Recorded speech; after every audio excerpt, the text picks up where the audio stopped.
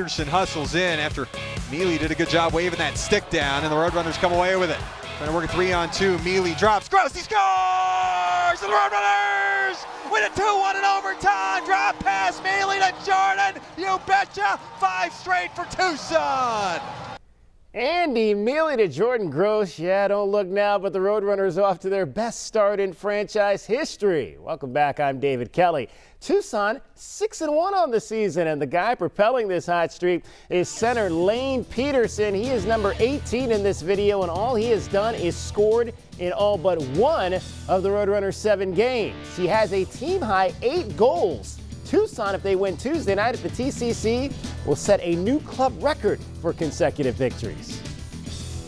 I don't get into streaks. For me, you know, like, you can look at it, you can talk about it, but we really reset every day. Every day is a new day, and if we have that mentality, that helps us with our process in terms of how we're going about our business. And the Roadrunners are going to have to go about their business without top goaltender Aiden Hill. Hill has taken a leave of absence from the club to deal with a personal family matter. Fabulous Coyotes prospect Ivan Prosvitov will handle the net minding while Hill is away.